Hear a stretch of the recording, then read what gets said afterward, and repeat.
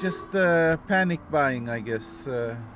Just people are unsure, and like the rumors get started, and they don't know what to do, and they're just panicking and buying and stocking up, even though it's not necessary so much.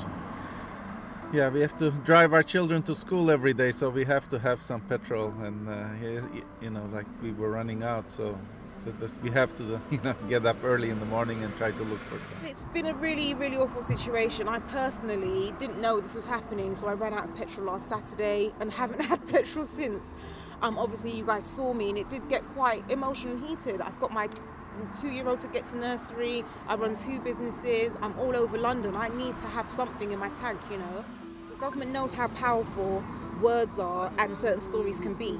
So when this whole thing started with the whole HGV drivers, they should have anticipated a human response. Just like a human response happened with COVID. Everyone ran out and bought things. There isn't a shortage, but people are making there be a shortage.